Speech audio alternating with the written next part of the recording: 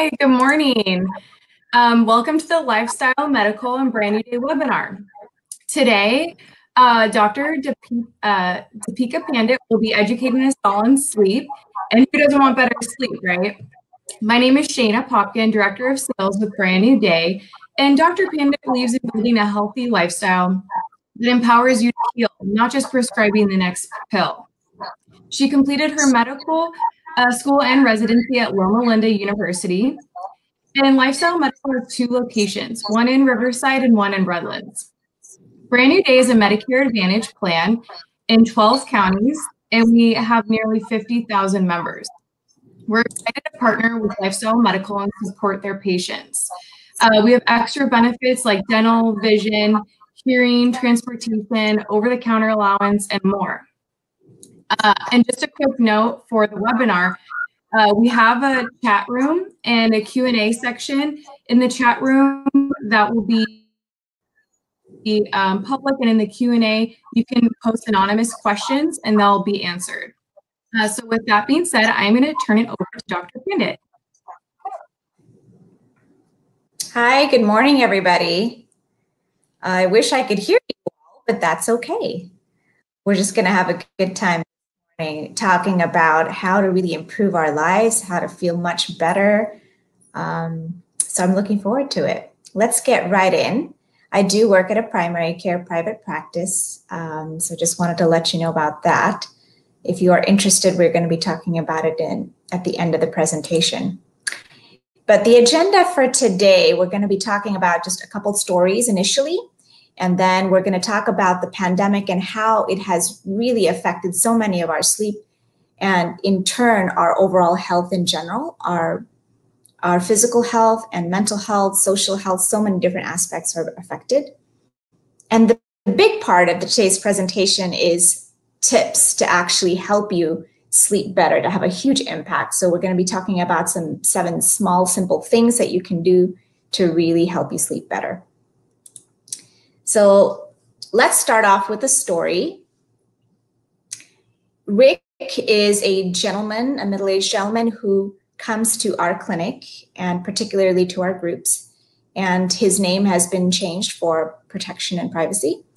But he sleeps about 5 hours a night. So he was kind of mentioning how he was having trouble sleeping during the group.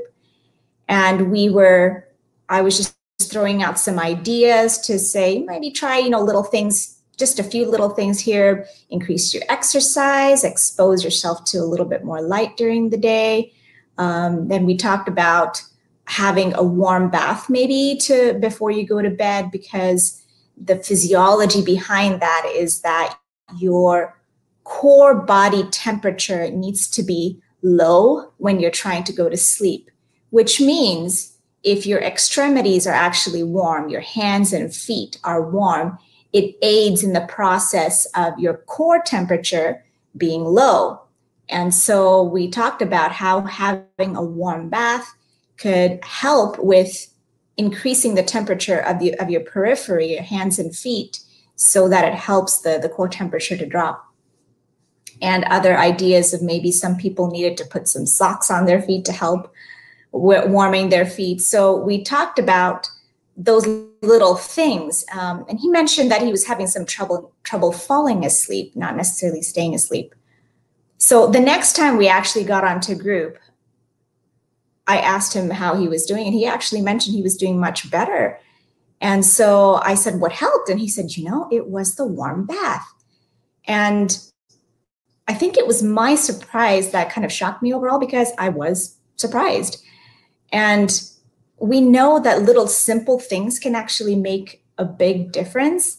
But for some reason, because we don't have large scale studies, we don't have a lot of randomized control studies and little things like this. It is still such a pleasant surprise to me, and such a wonderful surprise. Every time I hear that something as simple as that can make such a big difference. And he was just so happy about that. So I wanted to share that story. And then the second story is my own.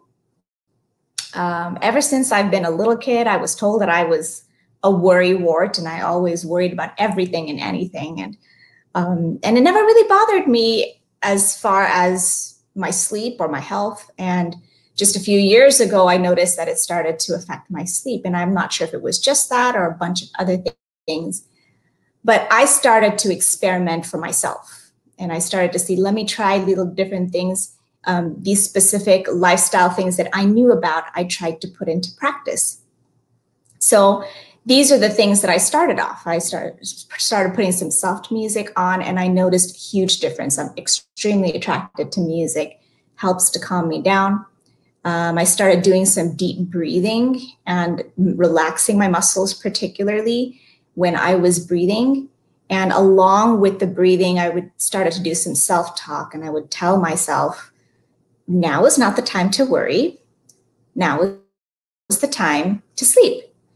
You don't have to worry all day and all night. If you want to, you can worry tomorrow morning, but not tonight, because right now is your time to sleep.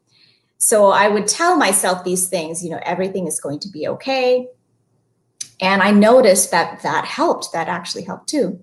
And a warm bath was really helpful for me too. Spirituality was one of the big things that helped make a big difference, and it still does.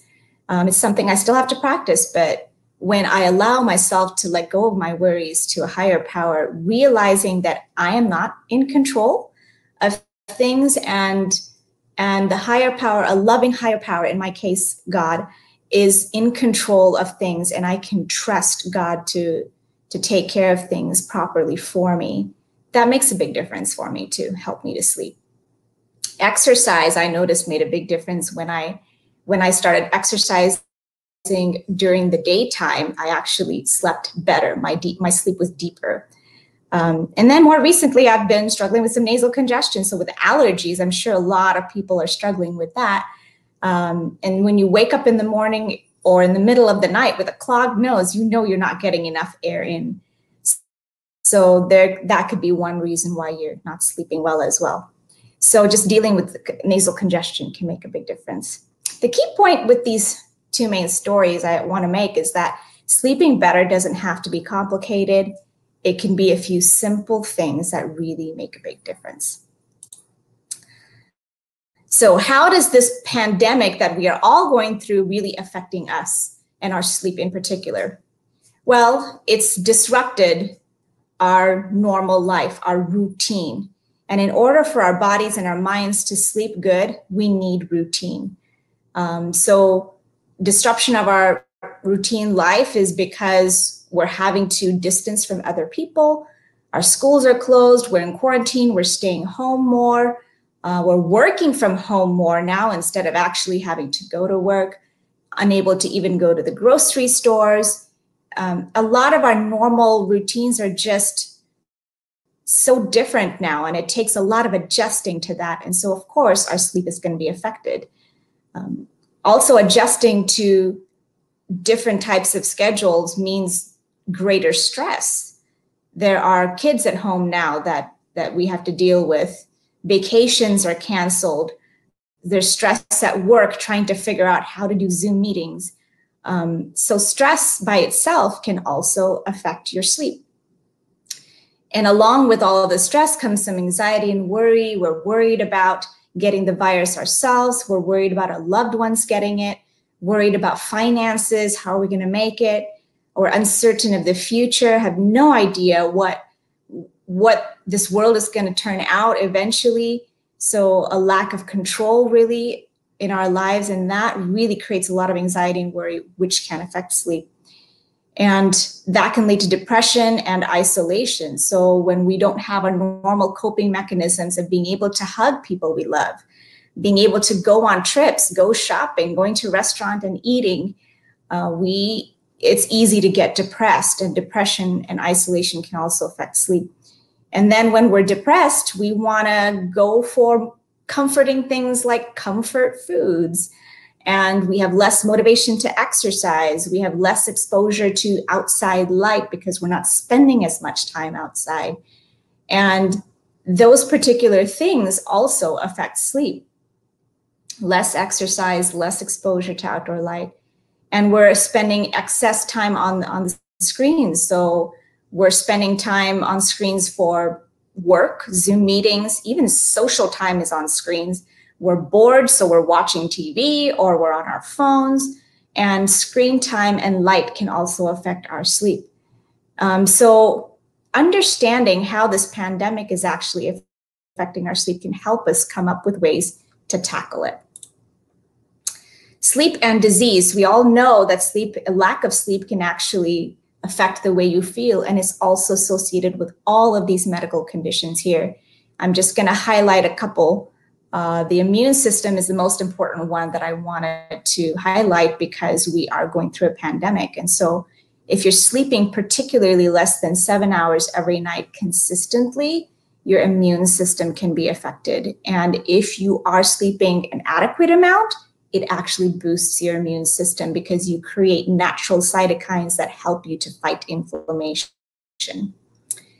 If you don't sleep enough, your emotional health is affected, your relationships are affected, mental functions, you can't learn, memorize properly, you're irritable and cranky. It can be similar to drinking alcohol. So if you have been sleep deprived for 20 hours, so if you've been awake for 20 hours consistently, it's similar to having an alcohol level of 0.08%, which is basically the legal limit in California. And if you are awake longer than that, then it's similar to having a higher level of alcohol. So there are other medical conditions that I've listed here as well that you can see are affected if you don't get enough sleep.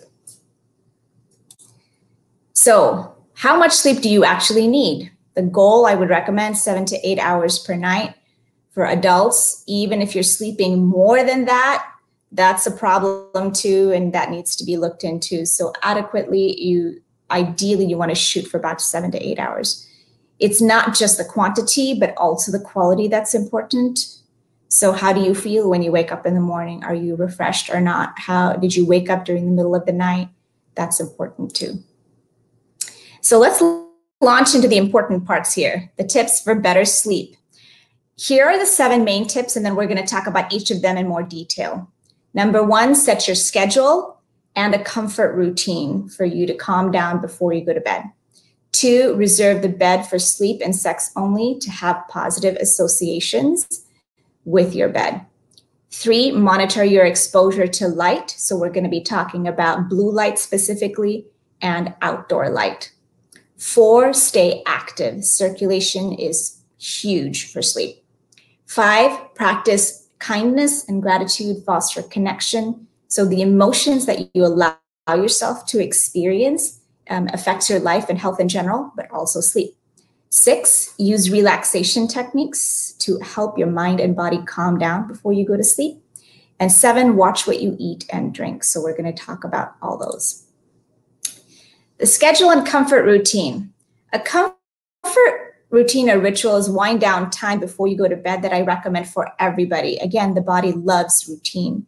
So I usually say about an hour before you go to bed, do some things, create a routine for yourself that you know helps calm you down.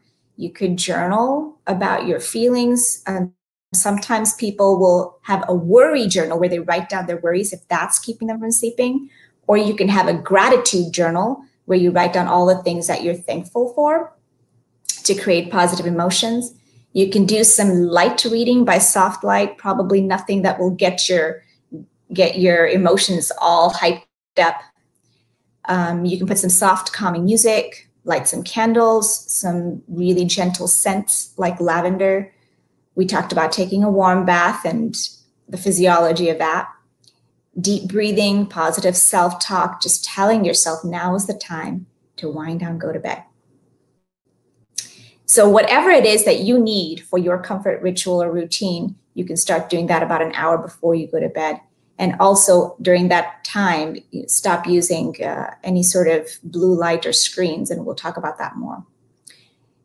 Go to sleep and wake up around the same time every day. So again, that goes along with the routine that our bodies and minds love. And if you wake up in the morning around the same time and then you go to bed around the same time, your body ends up doing a lot of the work for you. So you won't necessarily have to force yourself to do it. because your body gets in that routine and it will naturally start to wind down around the time that you need to go to bed. Keep your bedroom cool, dark, and quiet. Cool is actually between 60 to 67 degrees Fahrenheit. So especially in the hot summer months here, can be difficult. So that is an important part. Dark, nothing more than a night light, and quiet is either completely quiet or something like a white noise, like a fan or something like that.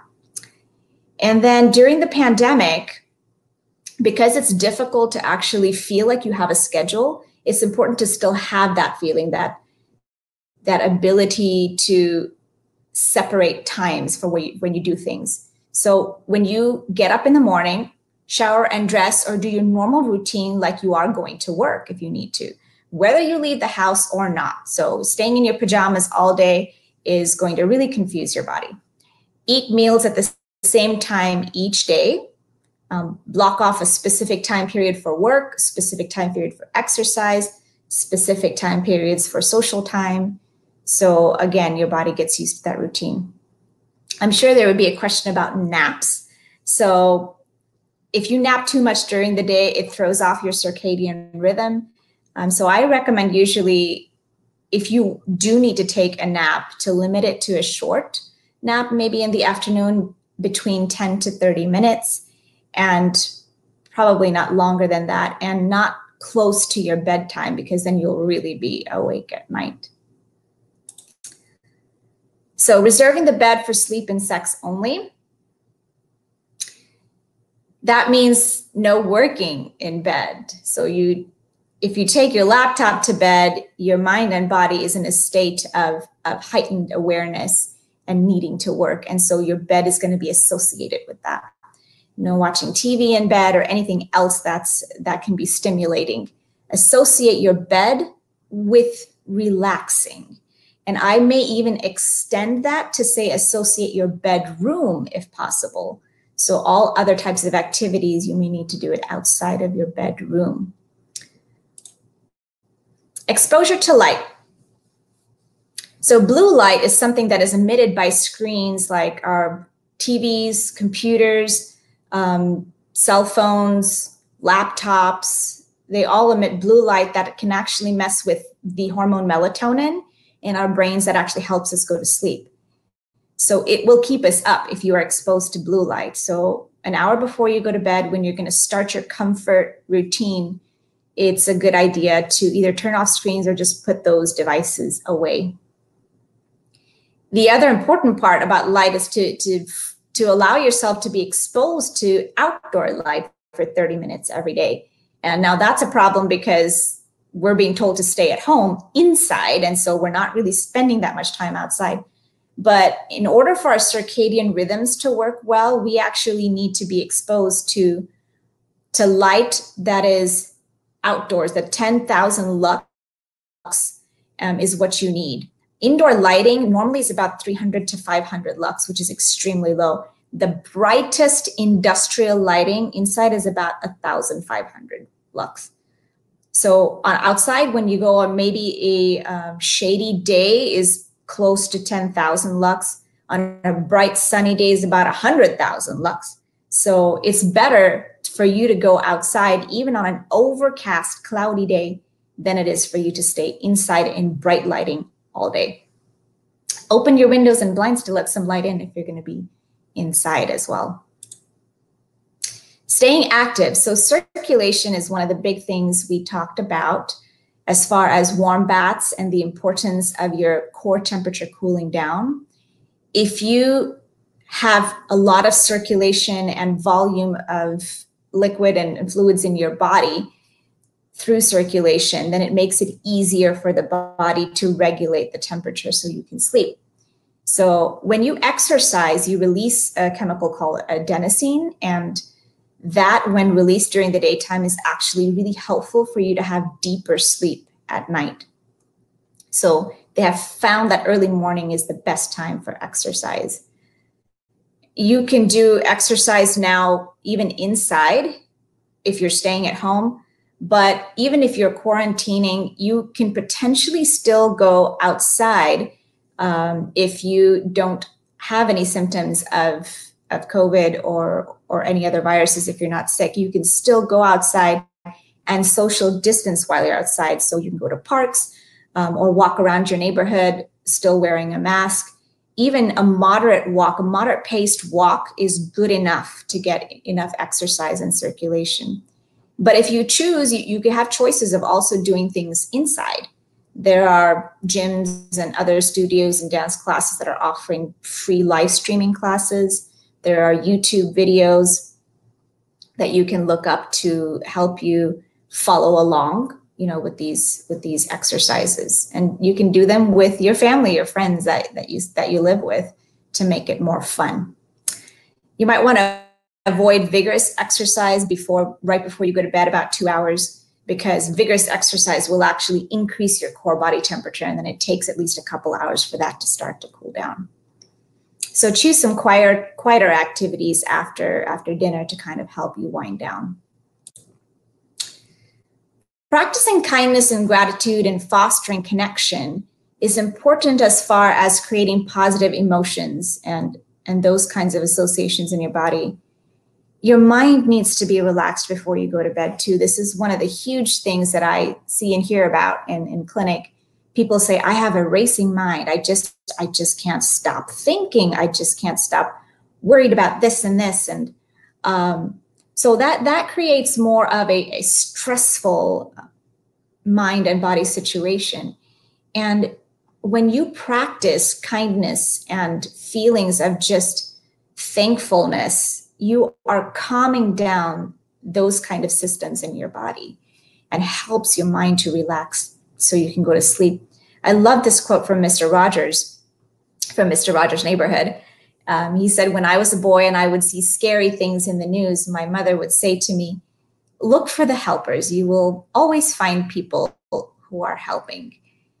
And we know that when you practice this kindness or you see someone else being kind to someone else, it has physiologic changes in your body that is actually protective for you in your disease state and also to help you sleep. So these positive emotions are things that you can actually create a habit and practice. Relaxation techniques, there are several different ones. I'll mention some here. Deep breathing. The way that I usually recommend people do that is taking a deep breath in for about 4 seconds, filling your lungs completely, because most of us don't allow ourselves to fill our lungs completely.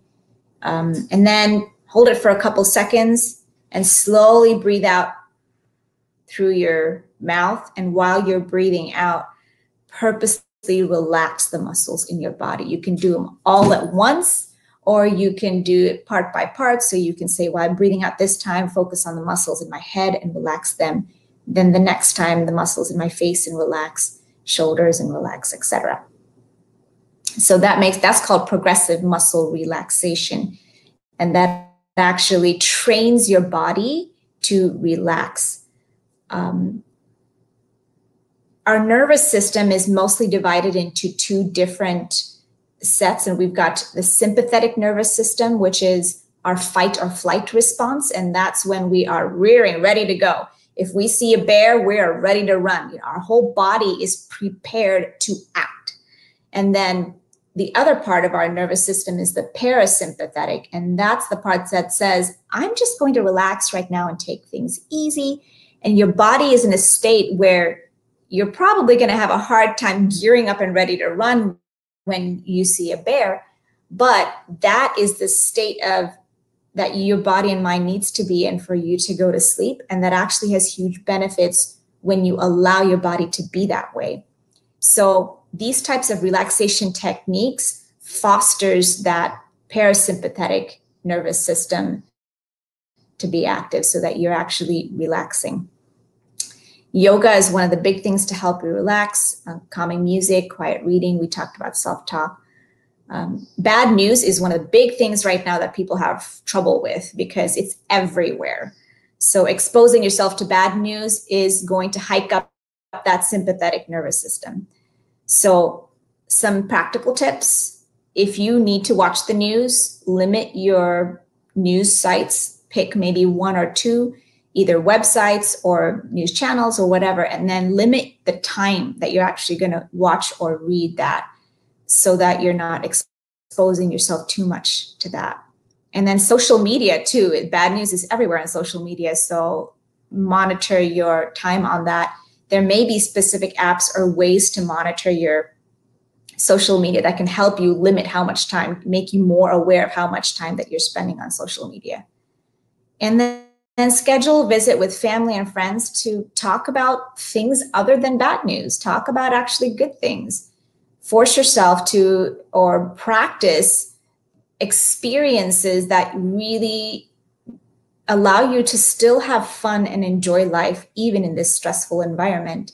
If it's playing with your dog or your kids, or watching something that's really lighthearted, there is still fun that we can have now, and we have to actually gear our minds and our bodies to feel and experience that instead of the bad news all the time.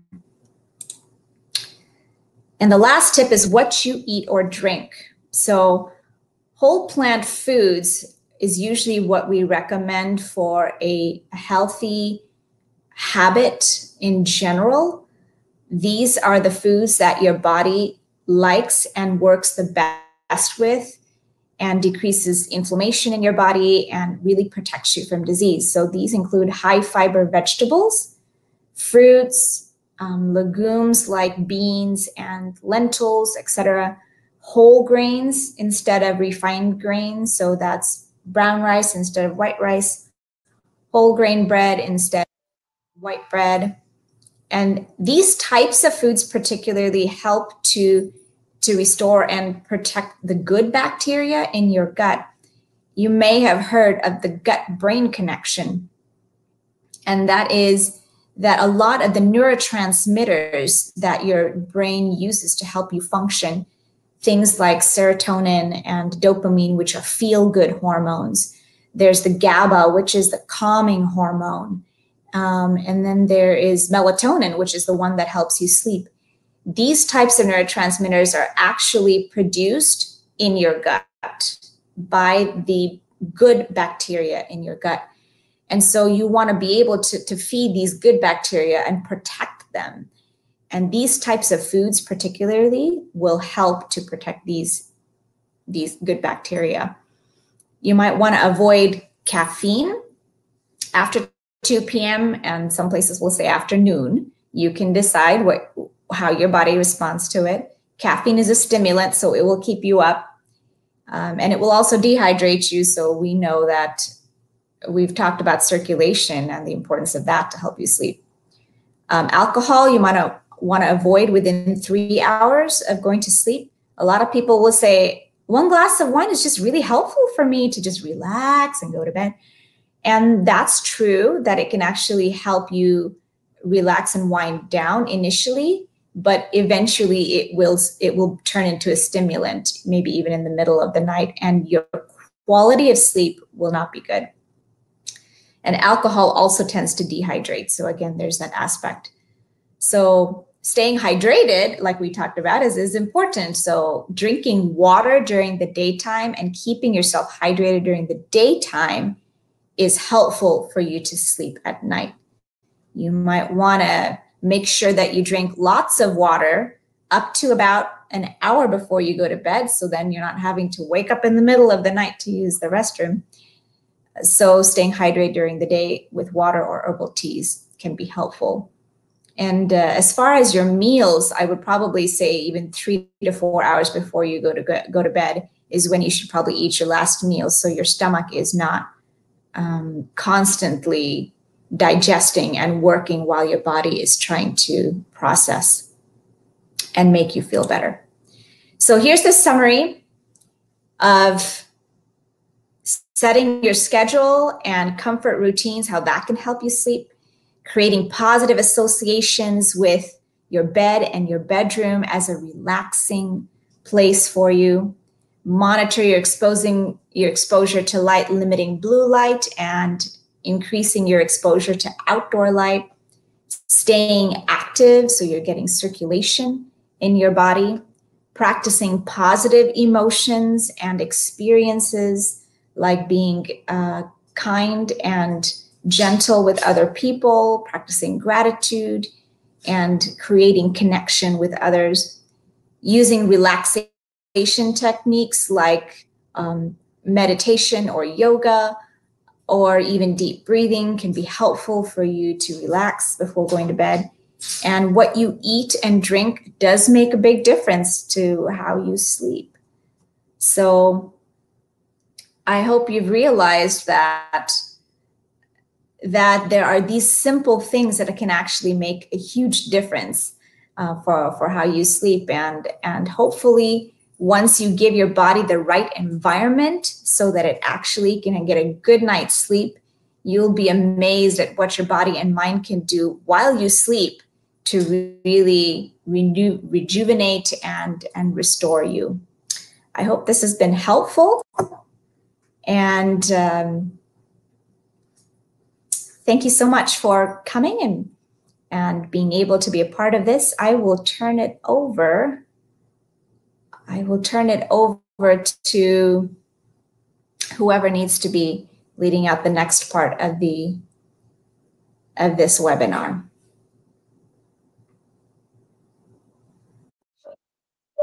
Questions before I wrap it up? Oh, sure. Okay. Yeah, let's do that first. All right. So we've got some questions and answers. Okay. Thank you for these questions. We'll see how much we can get to. Hopefully we'll be able to get to all of them. But let's see. Would a warm foot bath with Epsom salts and lavender and essential oil help in lieu of a warm bath before bed? Yes, absolutely. A warm foot bath can also help to help the extremities. The extremities become warmer, and the lavender will help calm your whole body down in general. So yes, that's a wonderful idea. Next question, when I get a full 7 to 8 hours of sleep, I still feel tired during the day. Why is that? I'm sure there's many people that are going through that. That's a great question. So that probably has to do with your quality of sleep. And there are many things that can affect the quality of sleep. I would be interested to see if you start putting into action some of these tips that we just talked about, whether your quality of sleep will improve with just that. The one thing I'd probably start off with is exercise, making sure you're getting enough exercise during the daytime, because that adenosine from the exercise helps with deeper sleep. Next question, I want to work out in the evening. Does this affect sleep? Great question. We talked about heavy exercise, that you might want to avoid that a couple hours before you go to bed, maybe even longer. The reason for that is because heavy exercise can increase the core body temperature, and then after the exercise, it takes at least 2 to 3 hours for your core body temperature to start to decrease. And you need a low core body temperature to sleep. So if possible, you could either split your exercise time, do some in the morning, do some in the evening, or just try to manage your time so that you're keeping about 3 hours before bedtime, 2 to 3 hours before bedtime, so that you exercise during that time. Or you can, if there's a way for you to get all of your exercise in the morning, that's actually the best, the ideal. Next question, are there any foods or drinks I can have before bed that will help me fall asleep? Yes, there are certain types of teas that can particularly help with calming you down. So chamomile tea is one of the things that I can usually recommend, and it's an herb that it can actually help you, that helps to relax your body. You can try that either in conjunction with all of the tips that we just mentioned, or you can just do just the tips and then seeing if that by itself can be helpful. If that's really not helping, then you can try the chamomile tea as well. Next question. What are your thoughts about falling asleep with the TV on? I am not a big fan of that. We talked about the blue light, and so even screens and stimulation from TV may help you fall asleep initially, but I doubt it will really help you have a deep sleep and a good quality of sleep. So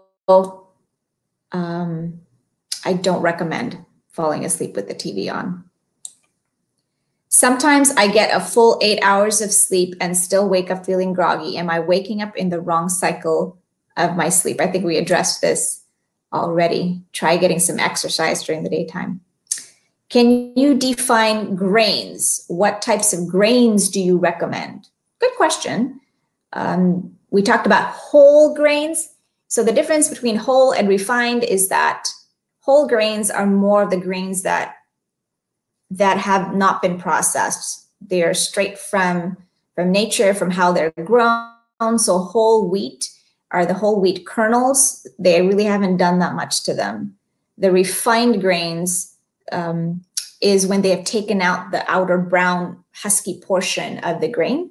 And that husky portion is actually very nutritious and has a lot of fiber in it. So that's why we recommend not using the refined grains. And we know the reason why they do the refined grains is because it tastes better, so they need to sell more. But nutrition-wise, whole grains are better. And there's lots of examples. You can even Google whole grains. There's whole wheat, there's barley, there's sorghum, there's brown rice. So just go ahead and Google and you'll see there's many, many different types of whole grains. Next question. Is it okay to sleep with your cell phone next to you if it's been turned off, or does it have to be in a different room? Good question. It's fine if your cell phone is turned off and it's right next to you. I don't think that would necessarily affect your sleep. The question you have to ask yourself, are you okay with waking up in the morning and the first thing that you do is you reach for your cell phone? Because I bet that's the experience of most of us, including me. I think we've all kind of been we've gotten addicted to our cell phone. So the question is, if you need to have a break from your cell phone because you're so used to being on it all the time, then it might be a good idea to put it in a different room. But if you're okay with how you are interacting with your cell phone, then just leave it next to your bed. That's fine. Besides what you have mentioned, what foods should I stay away from before I go to bed? For instance, I've heard we should avoid protein. That's a good question too. So what I talked about not eating about maybe at least 2 to 4 hours before you go to bed. And the reason is because you don't want your stomach continually digesting for a long period of time while you're trying to rest and sleep. Your body has a lot of things and your mind has a lot of things that it needs to do to restore you while you're sleeping. So you don't want to distract it by having all of the blood going to your stomach trying to digest. So what you eat makes a difference as far as how long it takes for your body to digest things. And protein is what takes the longest to digest. So it's good to have protein during the daytime because it gives you energy throughout the day. And it doesn't mean that you should avoid it at night, but I would probably recommend having less of that and more of the lighter types of foods, like even soups, or you can put vegetables, fruit in there. So simple carbohydrates or carbohydrates in general are digested faster than proteins. Fats are digested, good fats like avocados and things like that are digested faster as well. That's probably why you've heard to avoid protein. So they say, eat breakfast like a king, lunch like a queen. Maybe I'm forgetting that. And dinner like a pauper, basically. So that's the reason why, because if you eat less amount and lighter foods in dinner time, it gives you the best chance to sleep better. And the last question, good, I'm so glad we were able to get through all of them. Can I get the adenosine anywhere else besides exercise? That is a good question that I probably don't have the answer to off the top of my head. I would have to look into that personally to see, but I'm wondering if your real question is, how do I have the appropriate hormones and neurotransmitters in my body? How can I get enough of those that will help me to sleep? And if that is the original question, then the answer is all the tips that we have just mentioned, because all of those things will help enhance your body with the right hormones and the neurotransmitters so you can sleep. Oh, we do have one more question. If you have a blue light blocker in your glasses and on devices, is that better? That's a great question. I don't 100% know the answer to that. I would probably say I don't know what the percentage of blocking that these glasses and devices actually does. My guess is that it probably cannot get rid of it 100%. So in that case, if you absolutely need to use these devices and you are using a blue light, you could even experiment and see how your sleep is, the quality of your sleep when you wake up in the morning. How do you feel? And I would also probably recommend that you use these devices as the least possible, because it's very true that you can still function and have a wonderful life without these devices for an hour before you go to bed. But if that's absolutely not possible, then see if you can limit it. And I believe, oh, there's one more. You guys are great with these questions. I feel rested if I get 9 hours of sleep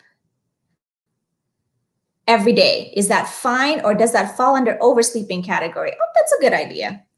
I think 9 hours of sleep is fine, actually. Yeah, they do say 7 to 8. If you're sleeping about 10 hours or 11 or more, then I get more concerned with that. But 9 hours every day is actually fine. I would not consider that oversleeping. I believe those are all the questions. I'm going to put my contact information up here. There is the information for Brand New Day and Lifestyle Medical. And there's additional contact information for both of us here. And now I will turn it over to Shayna. Hi. Yes, so if you're interested in making an appointment or a consultation with Lifestyle Medical, make sure you contact Dr. Pandit, or you can go to their website or give them a call. And that contact information, like she just said, is right there. And then for Brand New Day Insurance, if anyone is interested in learning more, we have our phone number on the screen, 855-954-4208, or our website, bndhmo.com. There will also be an email that'll be sent right after this. So if you want to reply to that to get more information, we are a Medicare Advantage plan.